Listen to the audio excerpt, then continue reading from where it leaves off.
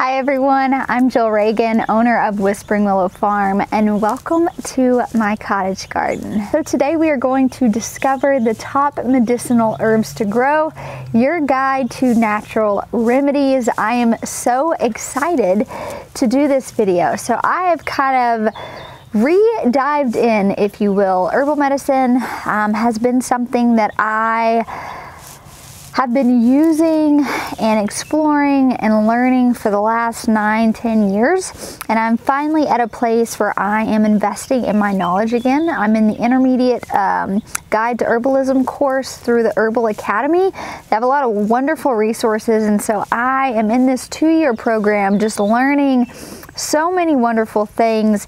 I'm growing so many different herbs this year for teas and tinctures and all those medicinal properties, for all of those natural remedies, for all of those, health benefits that they provide, just as I've kind of been on my own health journey for the last year or so. And so I'm excited to talk through these herbs with you guys today. So if you would like any information on the courses that I'm taking, I'm going to leave them for you down in the description below. But growing medicinal herbs is such a great way to include those natural remedies into your life, your family's life, especially if you're a gardener already.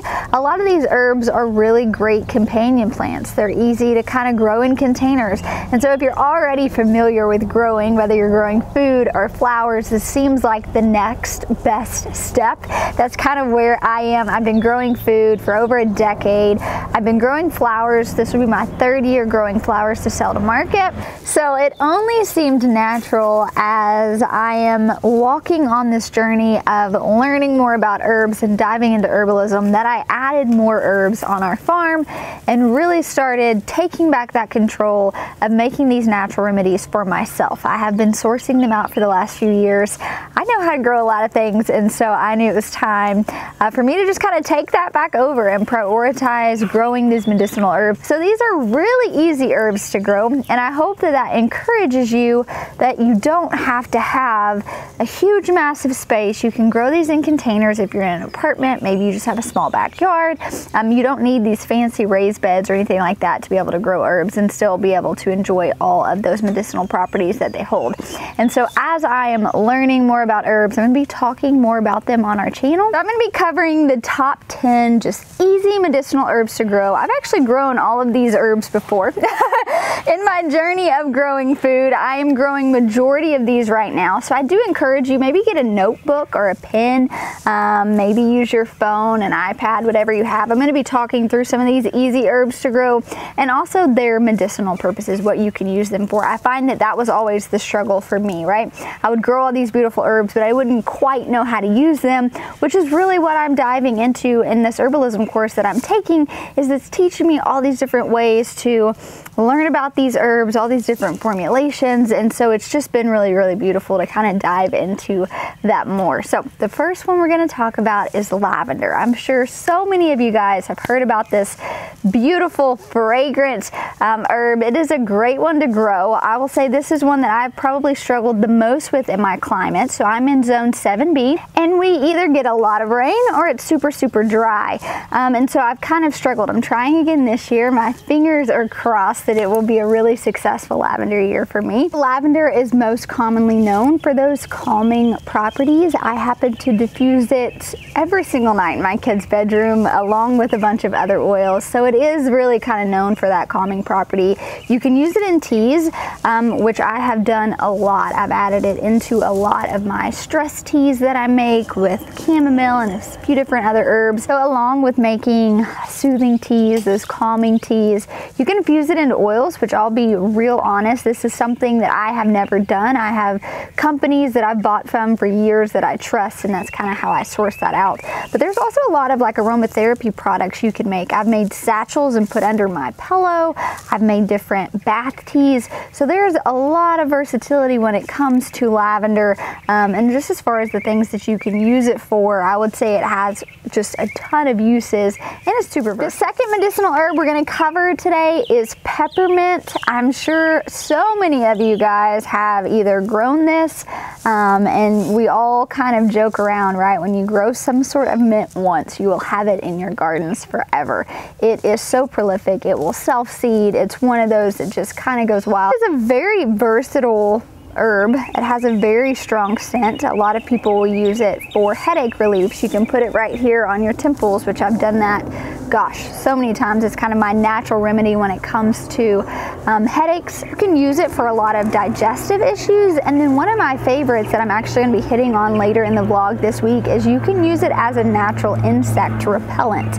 And so I'm going to be talking about natural ways to combat with pests, and peppermint is one of the things on that list. So I hope you stay tuned later in the week to catch that. But super easy to grow. Again, it's one of those that it's kind of nice to just have in your tool belt because it is such a versatile herb. Number 3 is chamomile, which happens to be one of my favorite herbs. It was one of the first herbs that I experimented with. A fun fact about me, when I first started our farm, this was the product that I was taking to market. We did actually used to set up at different various markets, and I would make herbal teas, tinctures, I would make loose leaf tea blends, I would make bath teas, and I would make salves. And this is actually how I got started. I was really into this movement, and then just kind of transitioned into growing more food. But I would make a calming bath tea, and I would add oats, and I would add chamomile, and it just became such a normal part of my kids' routine. We'd have a chamomile bath, and then they would go to bed. Chamomile is one of those relaxing, soothing herbs. You can use it to help promote sleep, specifically with your children. It is one of those safe herbs for your kids. I utilized it a lot during that toddler stage. It also helps reduce anxiety and can help with digestion issues as well. Number 4 of our medicinal herbs to grow is echinacea, also known as a coneflower. So this is really cool because it can be a dual purpose herb as well. You can grow it and add to arrangements. I primarily, right now, my echinacea is only, this is its 2nd year, so they really recommend waiting until you have a 3-year plant to harvest the roots. But you can harvest those roots, and it's an immune boosting. A lot of people make it into tinctures, but it helps aid, keeping your immunity if you have those common colds. But you can also harvest the petals, the leaves, the flowers of your echinacea and dry them and use them for various teas. And it's just really one of those herbs you want to keep in the cabinet when it comes to the winter time to help kind of aid with some of those, immune boosting supports that we really need during those colder months when the cold and flu is kind of circulating a bit more. Number 5 is lemon balm. It obviously has a pretty lemony scent, and because most of those citrus herbs, they are uplifting, which is what lemon balm is really good for. It can help with stress and anxiety, kind of boost your mood quite a bit. You can make it into teas, tinctures. You can do various balms. There's a lot of different things you can use lemon balm for as far as what you turn it into, that product that you turn it into. But I really like having it around, especially just as a mood booster. I can really tell that it makes a massive impact. Next up is calendula. You actually harvest the flowers of the calendula. There's a lot of different varieties. Right now I'm growing a calendula mix, which are throwing some really stunning flowers, and so I'm really excited about that. But the flowers have a really healing and anti-inflammatory properties, which means they're really good to make into salves, creams, ointments for skin irritants, for minor scrapes and bruises and cuts and things of that nature. And so that is primarily why I am growing it this year, is to make up a bunch of different salves to have on hand. We're going into the summer. My kiddos are home with me, which means we have quite a few owies that take place, and so I like having some of these just like salves to keep on hand. That's really easy to throw with us when we go hiking. They last a really long time too, so that's a great way to be able to use your herbs for a longer storage use, I have found. And so I think this is a great one to definitely have in your tool belt. And then we have sage. I love all of those herbs that are just so versatile, right? You can use all these in the kitchen. I actually bake a ton with herbs with my bread and focaccias, but then they do have all of these antimicrobial and antiseptic properties, the sage specifically. And so a lot of people will make teas with them. It's known for, you know, helping sore throats and other mouth irritants.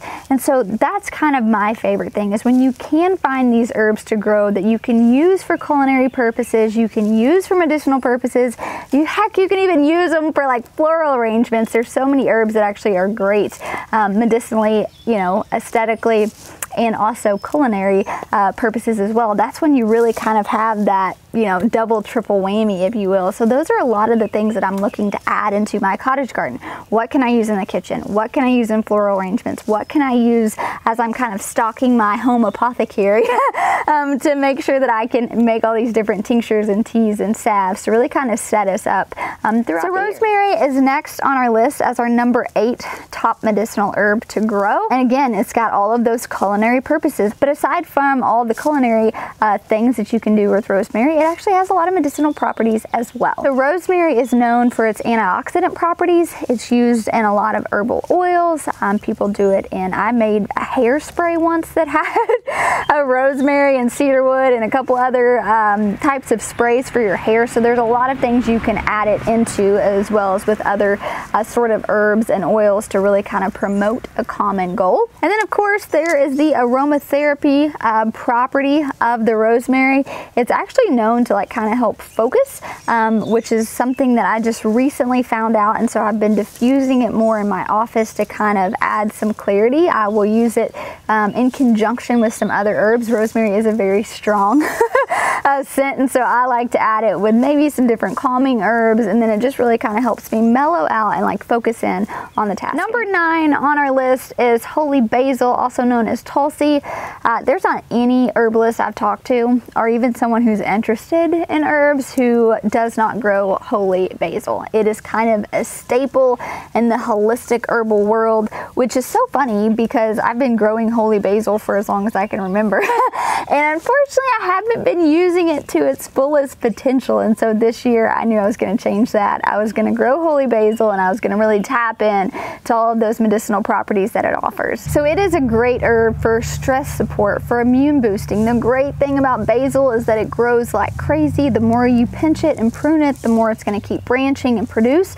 And so I love those things too that are just super easy. It can self-seed, come back year after year, which is great, is that most of these herbs are going to be perennials, and that means that they're going to come back as long as you mulch them right, you're in the right zone, they'll come back year after year. But basil is one of those that would be an annual. It's going to die with the frost. Those leaves do not like being cold, but if you let it go to seed towards the end of the season, it will self-seed and come back the next year. So that's great, because it's one of those that you can kind of treat as a perennial by letting it self-seed itself, and then you know you're always going to have that in the garden year after year. And then the last top 10, number 10 herb to grow for medicinal purposes and natural remedies is the lemon verbena. It's a very common herb to grow. Again, it's got that nice lemony taste and scent, so it's going to be really, really great to infuse and make into teas. These teas will aid in digestion, help with relaxation and sleep, so it's one of those really good nighttime teas. I am trying to detox myself from caffeine, and the way I'm doing that is replacing my 1 to 2 to 3 cups of coffee a day with herbal teas, and this is one of those herbs I've been sourcing out locally to be able to make into one of those evening teas. So those are my top 10. These are not by any means the only medicinal herbs. These are just some of the common ones that really anyone at any skill level can grow. When I wasn't even into herbal medicine, I somehow still had most of these herbs in different pots around my garden to attract pollinators, to dry for cooking purposes, and it's so fun to kind of have been on this journey, rummaging through my kitchen cabinet, seeing some of the first herbal tea blends I made 9 years ago. And now I've just kind of come full circle, and I'm really just stewarding this dream I had of being connected. That was one thing I really felt moving into the new year, is that I wanted to connect with nature in a way I never had before. And that might seem silly because I'm a farmer and I'm out in nature every single day, but I wanted to view nature differently. I wanted to really kind of tap into the healing properties of nature and what God has given us. And I knew in order to do that, I was gonna have to roll my sleeves up and really start educating myself again. That way, instead of sourcing out a lot of these things, I could be the one to make them. I could teach my kids. This is gonna be a lot of what we're doing this summer, harvesting our herbs, foraging, making different teas, bath teas, salves, tinctures, all sorts of stuff. My girls are so excited. So I hope you guys are enjoying this content. I hope you'll stick around as we continue to learn and grow together in this category, in this topic. I find it so fun when you dive into a new thing. You find that there's so many like-minded people. There are so many people in this farming, gardening realm that want to know more about medicinal herbs. They want to grow their own medicine. They want all those healing properties that we have access to. And so for me, this is just another crucial part of the puzzle, right? I grow my own food because I want to have access to locally, organically sourced food that's free of chemicals, that's free of pesticides, that's free of crap, to be honest with you. I want to grow my own flowers because flowers are not locally sourced, and that's a problem. I want to be a solution to that. And so for me, it makes sense that if I want to source out herbal medicine, I'm the one that's growing this and making these recipes for myself.